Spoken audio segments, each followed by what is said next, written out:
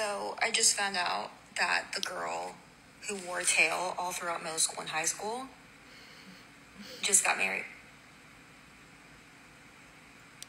And I am not married. I don't have anyone. No one will talk to me, but this girl who has a tail got married.